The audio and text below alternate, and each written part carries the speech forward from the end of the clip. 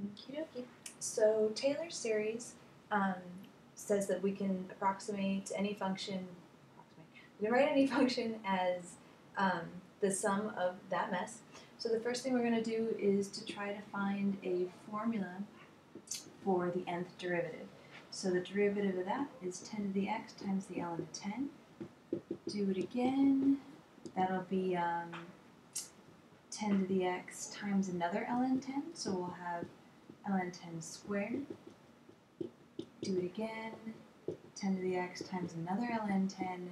So ln of 10 cubed. So we see our pattern. The nth derivative is going to be 10 to the x times the ln of 10 to the nth. And so now we're just going to plug and chug that in to this equation. So f of n, we need f, the nth derivative of a, and in this case they think they say a is 0. Yeah, so when x is 0, this will be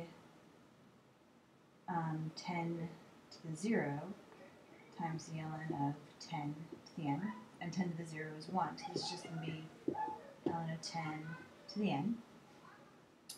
So this will be ln of 10 to the n over n factorial times, oopsie, that's bad.